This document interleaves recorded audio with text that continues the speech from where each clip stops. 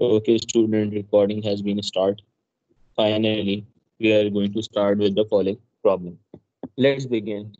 These are the practice problem that have given you as an homework. तो उनको आज discuss करने जा रहे हैं. क्वेश्चन की वर्डिंग जरा रीड कर लेते हैं. In the following question, the situation is the graph is a cumulative frequency curve showing the marks obtained by 300 students in an examination. तो भाई 300 स्टूडेंट्स को ऑब्वियसली मार्क्स गिवन हुए हैं और आप अगर वाई एक्सिस पे देखें तो you are having 300 students along x axis the marks are given to you. अच्छा एक बात जरा बिफोर स्टार्टिंग चीजें सीख लेते हैं. The minimum marks the student score seems to be 10 marks and the maximum marks that student score is up till here. और अगर आप इसको along x axis से value read करके देखें तो this marks seems to be 80 marks. मतलब you can say the minimum marks any student score in a following test is 10 and the maximum marks any student score in the following test is 80 marks. By the way मैं सिर्फ ऐसे ही बता रहा था आपको read करने के situation, you have been asked to find the median marks and the number of candidates who gained 33 marks or less. पहले तो बात कर लेते हैं कि how do you going to calculate the median marks. तो भाई हमने एक फॉर्मूला डिस्कस किया था. if you are interested to calculate the median, so the formula for finding the value of median, मैं इसको clearly लिखता हूँ. The formula to find the value of median in any of the situation is median is actually second quartile. और second quartile की value calculate करना चाहते हो the formula is n plus 1 divided by 2. n plus the formula is sorry the formula is half of n. मैंने sorry million का वो formula लिख दिया था जो हम ग्रुप डाटा के लिए यूज करते थे. The formula here is half of nth. nth refers to total. So total condition में आपके पास 300 स्टूडेंट्स गिवन है. सो 300 is going to divide by 2. So in the following situation 300 is going to divided by 2. और अगर आप 300 को 2 से divide कर लें this comes out to be 150. हमने डिस्कस किया था भाई ये 150th ऑब्वियसली मीडियन का आंसर आ रहा है. लेकिन 150th का मकसद ये नहीं कि 150 है आपके पास मीडियन होगा. 150 रेफर्स टू 150th वैल्यू के अगेंस्ट आने वाली वैल्यू मीडियन कैटेगराइज होगी.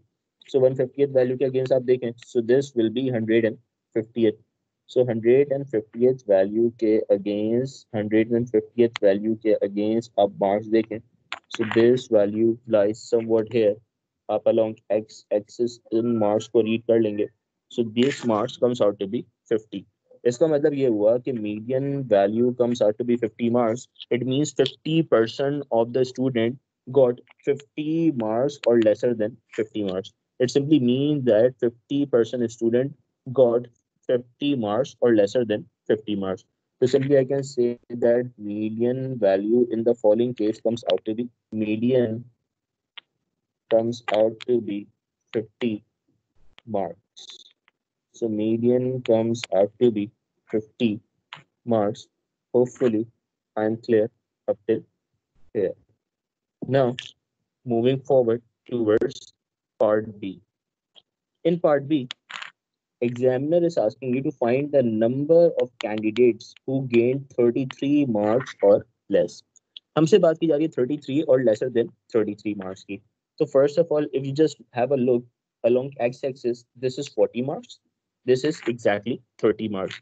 अगर आप बात करें तो ये असल में one small box is showing 2 marks because आपके पास ये 5 small boxes given है ना. The number of boxes between 30 and 40 are 5 small boxes. So if exactly अगर मैं 33 marks की बात करूं, so 33 marks will be the this one कि आपके पास पहले बॉक्स के और सेकंड बॉक्स के बिटवीन में जो वैल्यू होगी दैट वुड बी 33 मार्क्स. तो 33 मार्क्स के अगेंस्ट अगर आप number of student find out करना चाहें because they are asking you to find number of students who gain 33 marks और less.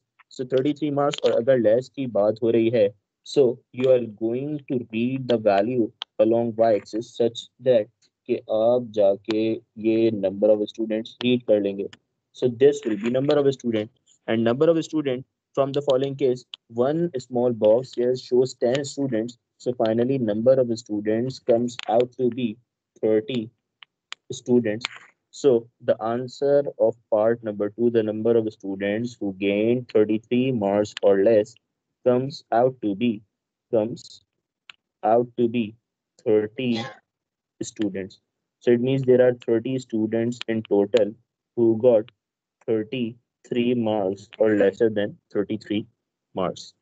Now let's discuss part B in detail. Let's discuss part B in detail. In part number B, it is given that 70 candidates achieve A grade.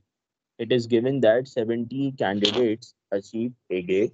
Use curve to estimate the smallest mark required for A grade. अब देखें, as per the given condition, they have given you कि यार 70 student के A grade score करा है. अब यार बात क्या समझो, A grade is considered to be the highest grade. Condition में आपके पास ए star A grade will be consider as the highest grade. अगर हाईएस्ट ग्रेड आपके पास गिवन है A grade, so obviously A grade कितने स्टूडेंट ने स्कोर करा है 70. So it means that out of this 300 given student 70 students are those student जिन्होंने वो A grade score किया होगा. अब बात ये समझें, अगर मैं 300 में से उन 70 स्टूडेंट्स को लेस कर दूं तो आई and up with this number of student, and this number of student are 210 students. This number of student are 210 students.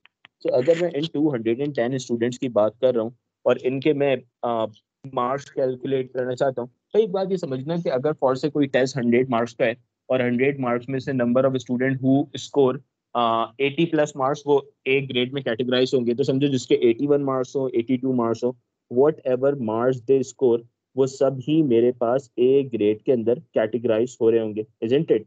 तो हमें वो लीस्ट मार्क्स कैलकुलेट करने that are necessary to get A grade. So we have been asked to find the smallest mark required for A grade. So smallest mark calculate करने के लिए obviously आप ये 210 student होगा, यही वो least marks score करेगा जिसपे आपके पास A grade आ रहा होगा.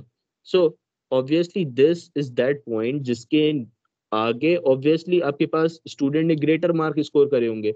This is the minimum marks that are required to score A grade.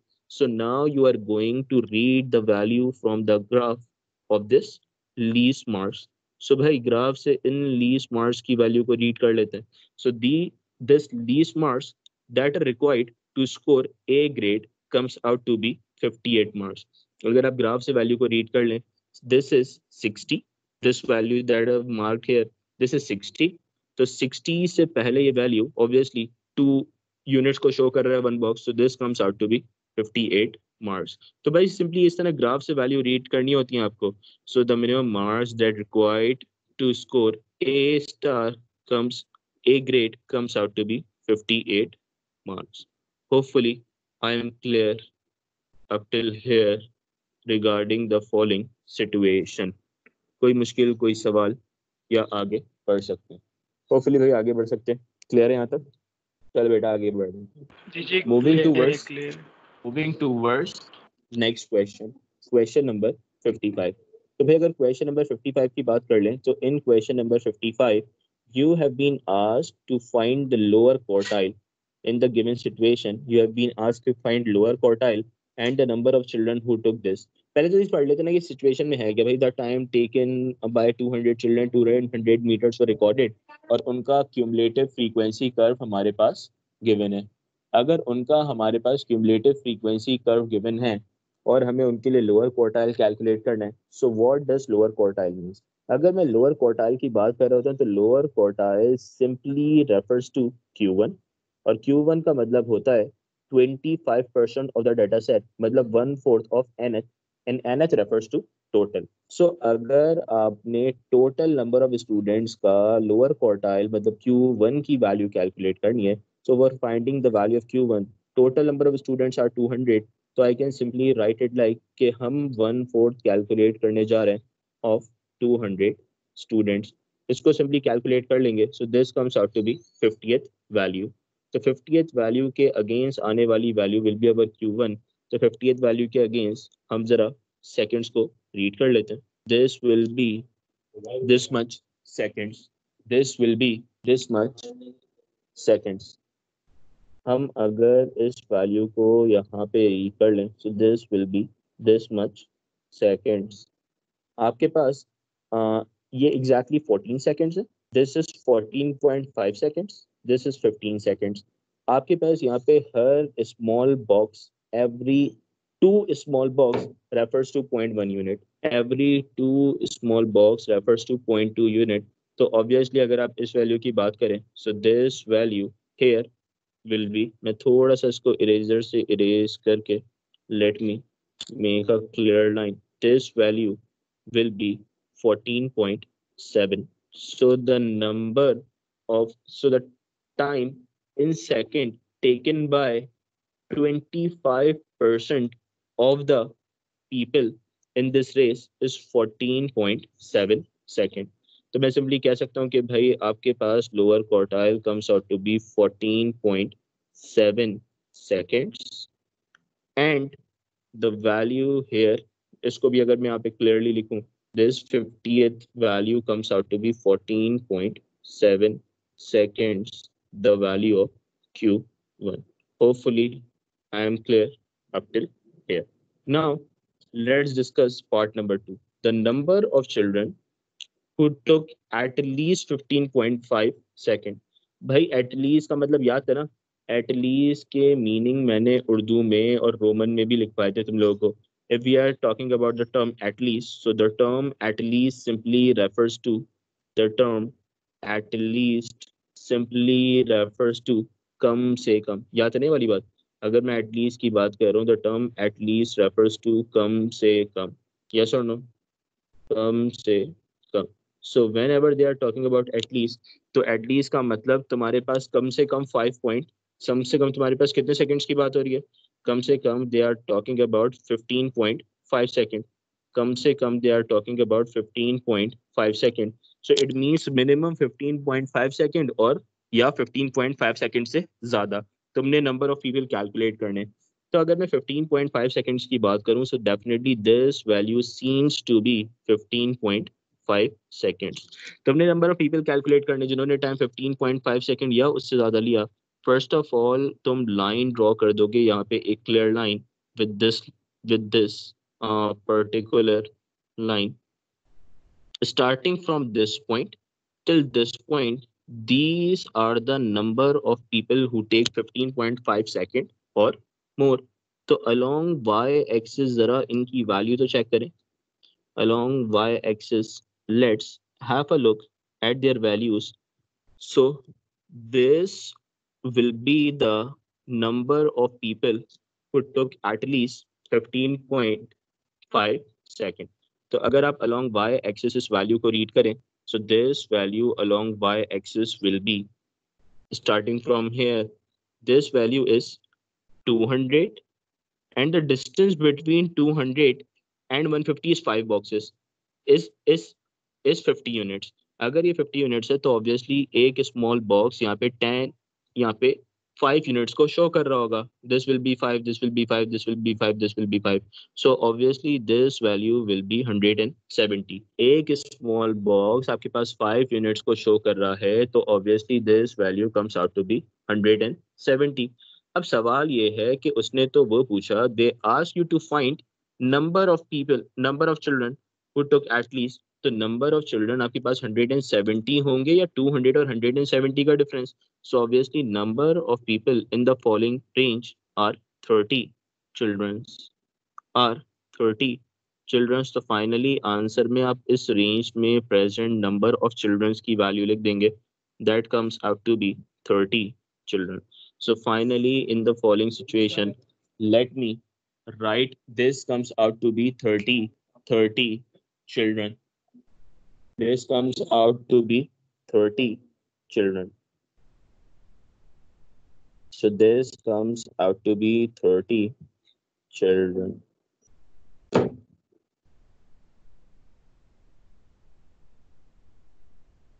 Clear है? कोई मुश्किल, कोई सवाल? So that I can proceed onwards. आगे बढ़ सकते हैं? Okay भाई, let's proceed to next question. Here is one more question that I've already drawn for you. Let's have a look at a situation. Read it because ये थोड़ा एक different style का problem है. Let's read the following condition. The cumulative frequency, according to the following condition, the cumulative frequency curve shows the distribution of the times of 300 competitors in a women marathon race. Use a curve to answer the following question. अब भाई किन questions का तुम लोगों ने answer करना है? The race was won by Tangela. Find her time. Given your answer in hours and minutes. तो भाई टेंजिला का आंसर तुमने आवर्स और मिनट्स में लिखना है. यहाँ पे तुम्हारे पास जो रेस का कंप्लीशन टाइम है वो गिवन है. ओके, फर्स्ट पार्ट के लिए मुझे बता सकते हो कि व्हाट टाइम या how much time did टेंजिला take to complete the race? Anyone? Anyone? नहीं नहीं नहीं. देखो एक बात तो पहले ये सोचो ना, अगर तुम रेस के कंप्लीशन टाइम की बात कर रहे हो तो ऑब्वियसली मैंने तुम लोगों को लास्ट क्वेश्चन में एक बात सिखाई थी. This is the minimum time. Mic mute कर लो. This is the minimum time for the completion of race and this is the maximum time for the completion of race. ऐसा ही है, मतलब क्वेश्चन में दिखती नजर आ रहा है कि यार ये मिनिमम टाइम होगा, ये मैक्सिमम होगा, और ऑब्वियसली रेस वही विन करेगा जो मिनिमम टाइम के अंदर रेस को कंप्लीट करे. And the person who is going to win the race will be the one who is going to complete the race in a minimum possible time. तो condition के accordingly मुझे minimum possible time तो यही नजर आ रहा है. And minimum possible time is between 2 and 3. So obviously ये वाली value तुम लोगों के पास 2.5 ही होगी. This value must be 2.5.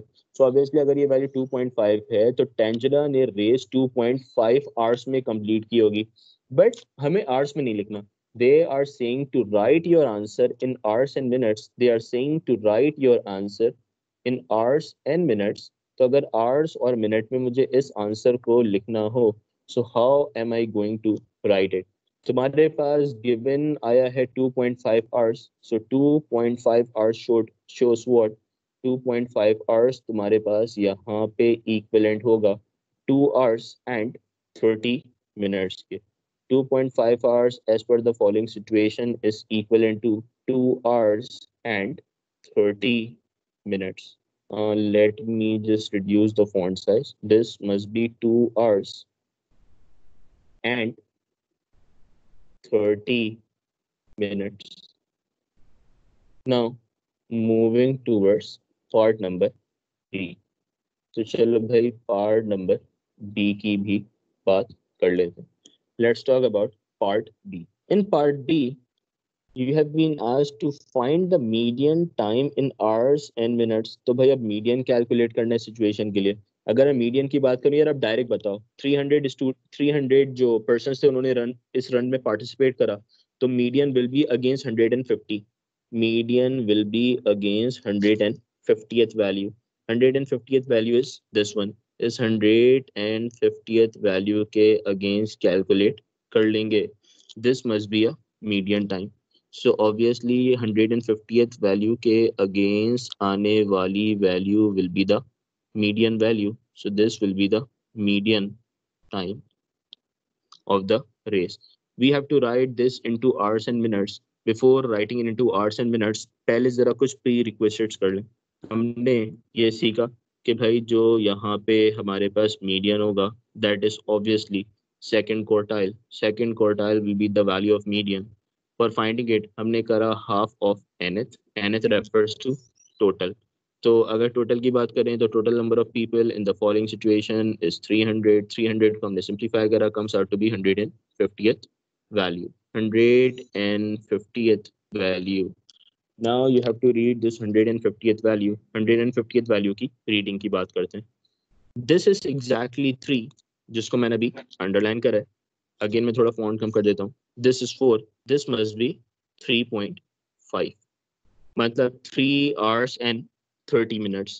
आपको जो वैल्यू रीड करनी है, you have to read the following value. You have to read the following value. एक बात ये समझिएगा, this one small box refers to how many units. First इसकी बात कर लेते हैं, देखिए डायरेक्टली कैलकुलेट करते हैं.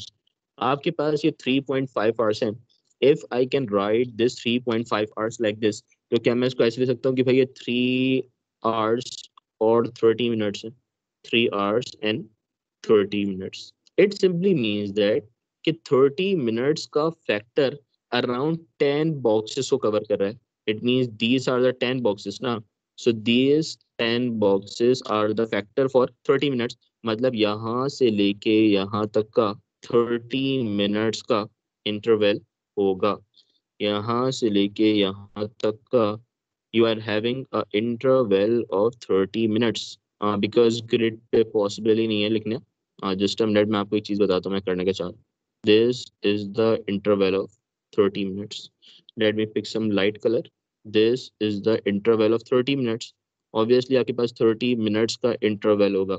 तो वन स्मॉल बॉक्स आपके पास 3 मिनट्स को शो कर रहा होगा. Getting my point? One small box must be showing 3 minutes. So obviously right now we are having four small boxes, and these four small boxes must be showing 12 minutes, because they can have one ho gaya, then two ho gaya, then three, then four. So these four small boxes must be showing 12 minutes. तो आपके पास जो median की value I in the following case, the median की value I in the following case comes out to be 3 hours and 12 minutes. That's how you are going to calculate for the following situation.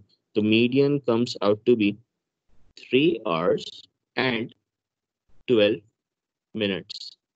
3 hours and 12 minutes. इसका मतलब 50% of the people have completed the following race in 3 hours and 12 minutes. Hopefully, I am clear up till here. Hopefully, I am clear up till here.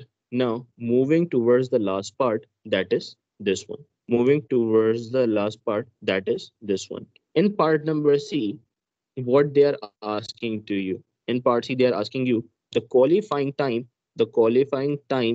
for the Olympic Games were achieved by 10% of the runners. भाई 10% of the runners race को qualify कर पाते हैं. इससे ये समझ में आ रहा है ना. The race began at 11:30. At what time did the last qualifying athlete finish the race? Express your answer into 24-hour clock format. देखो पहले तो बात ये समझो कि रेस स्टार्ट हुई है 11:30 में. तो ऑब्वियसली जो लास्ट क्वालिफायर का टाइम होगा उसमें आप 11:30 के अंदर एड ऑन कर देंगे. Definitely you get the answer into 24 hour clock format. अब कंडीशन के अकॉर्डिंगली उन्होंने कहा 10% of the runners. If they are saying asking you to like 10% of the runners, so obviously 10% of the runners का मतलब 10 percentile होगा. If they are talking about 10% of the runner, so 10% of the runner refers to 10 percentile. मैं अगर बात करूं part number 3 के लिए, they are talking about 10% of runners. 10% of runners. 10% of the runners का मतलब आप लोग समझ रहे हैं P10. P10 का मतलब 10% ऑफ द रनर्स की बात हो जाएगी. तो अगर आप 10% ऑफ द रनर्स की बात करें, P10 की वैल्यू कैलकुलेट करें, तो definitely P10 must be 10% of NH. और NH टोटल को रिप्रेजेंट कर रहा होता है. So this will be 10 divided by 100 multiply by NH refers to total, and the total number of person or the people who just participated in the following race are 300. हमने start में भी देखा था. The total number of people who just participate in the following race और competition are 300 competitors. सो अगर आप यहाँ पे 300 लिख दो और फिर इसको सिंप्लीफाई करो, सो बात बन सकती है. This comes out to be 30th value. 30th value. अब 30th वैल्यू के अगेंस्ट टाइम भी कैलकुलेट कर लेते हैं. Now let's go to the 30th value. 30th value मतलब 30th पर्सन. ये होगा 30th पर्सन आपके लिए. देख ले ग्राफ में these are 300 values, so 30th person will be this one that I've marked here.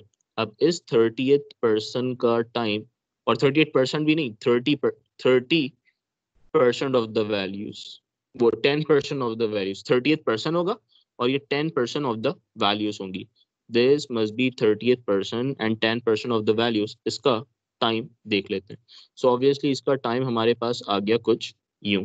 First in values को मैं जरा रीराइट कर लेता हूँ ताकि हमें 24 आवर क्लॉक फॉर्मेट में लिखने में आसानी हो।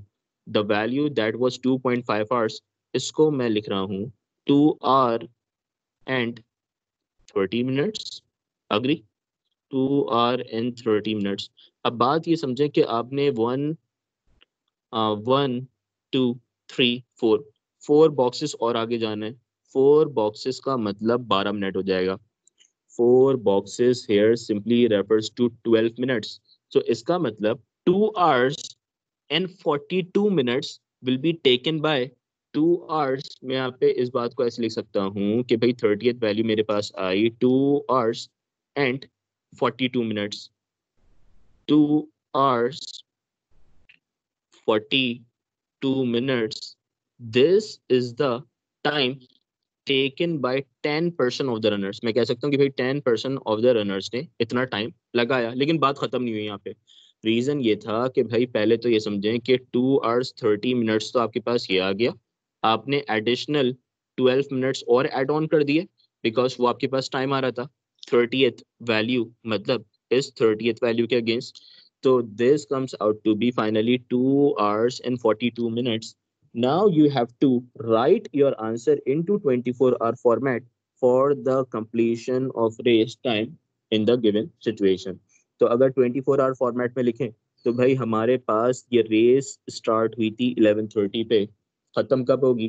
खत्म होगी 10% ऑफ द पीपल के लिए 2 hour 42 minutes में। सो I have to add the following time into 11:30। तो 11:30 में अगर आप 2 hours आगे चले जाए, दिस विल बी 12:30, 13:30। 13:30 में 42 मिनट्स और एड ऑन कर लें तो this will be 14:12। So this will be time for the completion of race for 10% of the runners will be 14 hours 12 minutes। इसको अगर मैं आवर्स फॉरवर्ड में फाइनली लिख दूं तो this will be 14:12। 14 hours 12 minutes नहीं, इस टाइम पे रेस कंप्लीट हो जाएगी, नॉट 14 hours 12 minutes। मतलब रेस कंप्लीट करने में 14 hours 12 minutes नहीं लग रहा है। They will be taking this much time since the race begin at the following time. Race begin eight 11:30। since race begin at 11:30, so that's why the completion time for the 10% of the runners will be 12 hours। Hopefully I am clear up till here। कोई मुश्किल, कोई सवाल, कोई बात जो पूछना चाहते हो, रिलेट करवाना चाहते हो? नहीं क्लियर है सभी में। अग्री? आगे बढ़ सकते हैं। Now let's discuss last problem for today's class। this one we have discussed the last one। इस क्वेश्चन को भी रीड कर लेते हैं भाई। आपके पास कंडीशन में फर्स्ट पार्ट में कह रहा है द फर्स्ट, रीड कर लेते हैं what the question is given to us. The height of 150 childrens are measured, the result are summarised in a table. तो भाई टेबल में रिजल्ट समराइज हुए में 130 टू 140 सेंटीमीटर हाइट है हमारे पास 10% की। 140 टू 150 हाइट है 30% की। Then 150 till 145, 140 55 to 160, 160 to 170। अच्छा, एक ग्रुप डाटा हमारे पास इक्वल इंटरवल है unequal interval? Anyone? Is this group data of equal interval और अनइक्वल इंटरवल? इंटरवल देखो, ये 10 का इंटरवल है, दिस इज 5 इंटरवल, ये 5 का इंटरवल है, ये 10 का आ गया, ये 20 का इंटरवल आ गया, और ये 10 का इंटरवल। तो ऑब्वियसली अनइक्वल इंटरवल हमारे पास, unequal interval of group data given है। अब सवाल ये है, in first part we have been asked to estimate the mean height. तो भाई एस्टिमेट करनी है हमें इसकी मीन हाइट। तो अगर मीन हाइट एस्टिमेट करना चाहते हो तो मीन हाइट एस्टिमेट करने के लिए हमने फॉर्मूला ये पढ़ा था कि mean can be calculated by using following formula. मैं उस फॉर्मूले को पहले यहाँ पे लिख देता हूँ। भाई मीन का हम लोगों ने एक फॉर्मूला पढ़ा था, that is summation F x divided by summation F.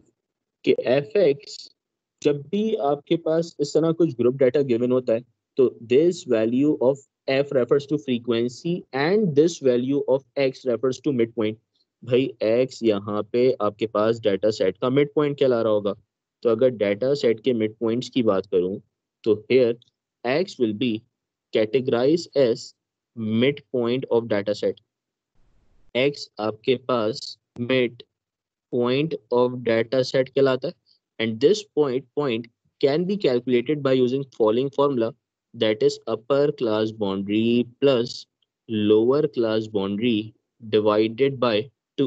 मतलब एक तरह से ये मिड पॉइंट एवरेज फॉर्म में से ही कैलकुलेट होगा ना। अपर क्लास बाउंड्री में lower class boundary add on कर लेंगे, डिवाइडेड बाय 2 कर लेंगे, तो अपर क्लास बाउंड्री इज 30, 30 और 140 के बिटवीन की हाइट कंसिडर कर लेंगे, दैट इज 135। 140 150 के बिटवीन 145, 150 एंड 155 के between 152.5, this will be 157.5, this will be 165 and this will be 175। समझ रहे हो ना? 170 में 190 को ऐड ऑन करोगे, डिवाइडेड बाय 2 करोगे, so this comes out to be 170, oh sorry, not 175, this comes out to be 180, this comes out to be 180, बाकी हाँ बाकी सारी सही है। This comes out to be 180. So hopefully all of you are clear up till here.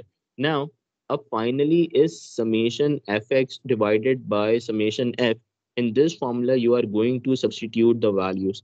तो अगर value substitute करो, 135 को 10 से multiply करोगे, 145 multiply by 30, ऐसे ही होगा ना। मैं यहाँ पे अब clearly लिखना start करता हूँ, 135 multiply by 10। So I'm writing here clearly 135, mean will be 135 multiply by 10 added with 145 multiply by 145 हमारे पास multiply हो रहा था 30 से, multiply by 30 plus 152.5 multiplied with 20, this 152.5 multiplied by 20 add on with dot dot dot, ये values आपके पास कहाँ तक चलेंगी? ऑब्वियसली 180 तक, बिकॉज उसके बाद आप इनको मल्टीप्लाई करेंगे 157 multiply by 0.5 multiply by 30, then उसके बाद आप 165 को करेंगे और फिर ऑब्वियसली 180 को करेंगे।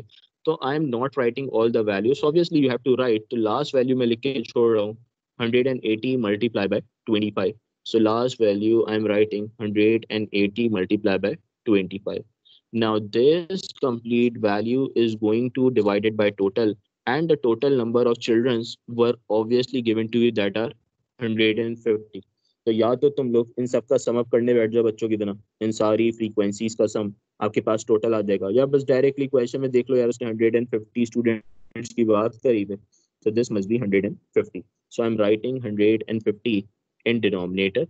on simplification, whatever the value of mean come will be your answer। ये मीन हाइट आ जाएगी सेंटीमीटर, इस तरह से आपके पास मीन हाइट आ जाएगी, कैलकुलेट हो जाएगी इन centimetres. Hopefully I am clear up till. अब बेटा पार्ट बी और सी की बात कर लेते हैं। In part number B, one child is chosen at random, find the probability that, and part 2 में two childs are chosen at random, find the probability that। अगर मैं पार्ट 2 पार्ट 3 दोनों की, मतलब पार्ट बी के 1 और 2 की बात करूं, both the part belongs to probability, that topic we haven't started up till now।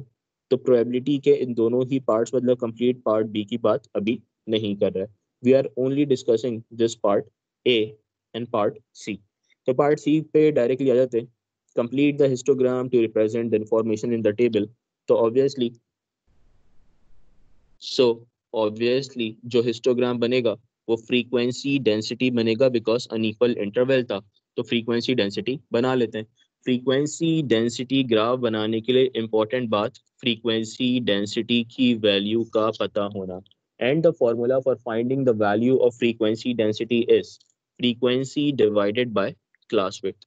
Frequency की वैल्यू को क्लास विड्थ से डिवाइड कर दें। तो फ्रीक्वेंसी को क्लास विड्थ से डिवाइड कैसे करेंगे? फ्रीक्वेंसी को क्लास विड्थ से डिवाइड करने के लिए हम एक एडिशनल कॉलम यहाँ पे ऊपर फ्रीक्वेंसी डेंसिटी का बना लेते हैं for our own understanding. Let's make an additional column for frequency density for our own understanding. तो भाई हमारे पास इनकी frequency is 10 divided by frequency density is what. वो class width is what. Class width हमारे पास हो जाएगी upper class boundary minus lower. तो 140 minus 130 कर दोगे तो आपके पास क्लास विड्थ आ जाएगी. So 10 by 10 comes out to be 1. This is 30 divided by 10 comes out to be 3. This is 20 divided by 5 comes out to be 4. Follow कर रहे हो सब. और उसके बाद 160, सॉरी 160 नहीं, 30 is frequency divided by class width. Class width in the following case this comes out to be 6. उसके बाद आपके पास 30 है, वो 35 है. 35 divided by 10 comes out to be 3.5. And last but not the least, it's like 25 divided by 20 comes out to be 25 है ना. और इनकी क्लास वेट देखें 190 माइनस 170 तो 20 हो जाएगी. So 25 divided by 20 comes out to be 1.25. Comes out to be 1.25. So हमारे पास सबकी values तो आ गई हैं. Now let's start with drawing the chart. Properly हम इसमें draw करते हैं. Properly let's draw. Perfect इसकी थोड़ी width में increase कर लो. Perfect. Okay. भाई 140 से 150 we are having frequency density 3. अच्छा पहले फर्स्ट केस की बात कर लेना. 130 till 140 that frequency density is 1. So 130 till 140 the frequency density is 1. और अगर आप क्लियरली देखो ना तो ये तो ऑलरेडी उसने 1 का ड्रॉ भी करा हुआ है, तो ये बात रिलेट भी हो रही है इस बात से. Now the second one 140 till 150 is 3. 140 till 150 is 3. So starting with 140 ending till 150, that is height up till 3. So yes, this is up till 3. Now 150 till 155 is 4. So 150 till 155 is 4. This is 160, this is 155, somewhat in between 150 and 60. So इसकी height रख देते हैं up till 4. Let's make its height up till 4. Perfect. Then बात करते हैं 155 till 160, height up till 6. 155 up till 160, height is up till 6. So yes, this is up till 6. Now 160 till 170, height is 3.5. 160 till 170, height is up till 3.5. So this is 3, this is 4, this is exactly in between 3.5. Last but not the least, 170 till 190 is 1.25. So 170 till 190, here it is, 190, 1.25. So this is 1, this is 2, this is in between 1 and 2.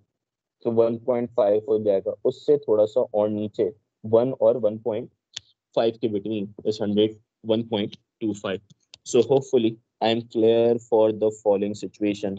कोई मुश्किल, कोई सवाल, कोई बात जो repeat करवाना चाहते हो? नहीं शायद भाई, ऑल क्लियर. क्लियर है? ओके भाई. जी. Make sure के this is what we have done in today's class. Make sure भाई यहाँ तक की चीज़ें we have completed stats in detail. Make sure कि भाई यहाँ तक की चीज़ें 100% अपने पास से क्लियर कर लो, so that next मैं स्टॉप करता हूँ, कैमरा ऑन कर लेता हूँ. भाई मेक श्योर करो यहाँ तक की चीज़ें नेक्स्ट क्लास मतलब कल की क्लास तक बिल्कुल वाइंड अप कर लो. ईसा भी, तुम भी, हमजा भी और इब्राहिम सब. बाकी मैं रिकॉर्डिंग भी सेंड कर दूंगा तुम लोगों को, और जिनकी मिस हो गई उनको भी रिकॉर्डिंग सेंड कर दूंगा. बाकी फिर इंशाल्लाह कल की क्लास में विल इंशाल्लाह स्टार्ट विद न्यू टॉपिक. और मुझे एक्चुअली थर्सडे को मे बी मैं अवेलेबल हूँ कि नहीं, इसीलिए मैंने क्लास आज कंडक्ट कर ली थी. ताकि फिर ये है कि नेक्स्ट वीक हम क्लासेस फिर एज पर स्केड्यूल वही ट्यूसडे थर्सडे करेंगे. Okay, so thank you. Allah Hafiz. Make sure करो कि भाई स्टार्ट सब 100% वाइंड अप कर लो. और जो भी क्वेश्चन सॉल्व कर लिए ना रोहान, मुझे रिमेनिंग सेंड कर दो तुम. ईसा इब्राहिम तुम लोग भी. ओके, ईसा के तो आ ओके गए, इब्राहिम के नहीं आए. ओके भाई, अल्लाह हाफिज. हाफिज. अल्लाह हाफिज. अब तो क्लियर हो गया ना रोहान सर. चलो भाई गया.